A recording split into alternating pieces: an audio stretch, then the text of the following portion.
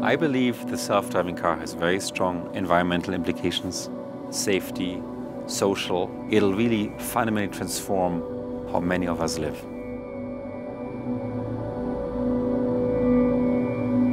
Congestion is a major problem for pretty much every city in the world. We're just not operating cars very efficiently. When you think about cars, they have transformed the cities, everything else. They cause traffic jams.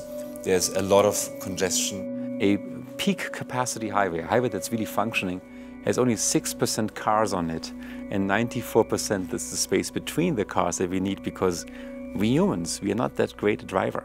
Imagine a future where your highways actually work. You go on a highway with your car, and left of you is a group of very close distance cars coming by, and you push a button, it opens up, and you merge in, and then you push a second button, and all of a sudden the car drives itself.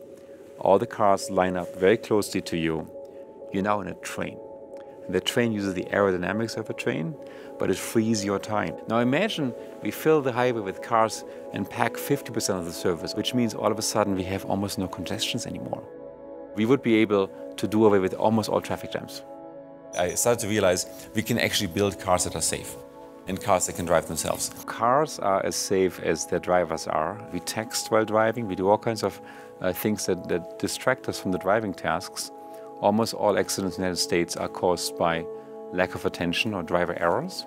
Now with self-driving technology, I think it's kind of the Holy Grail for that specific problem, which is we will be able to give people the mobility that they want without exposing themselves and others to the dangers that come with the fact that they're not quite able to operate motor vehicles. The biggest challenge we face is to make it really safe.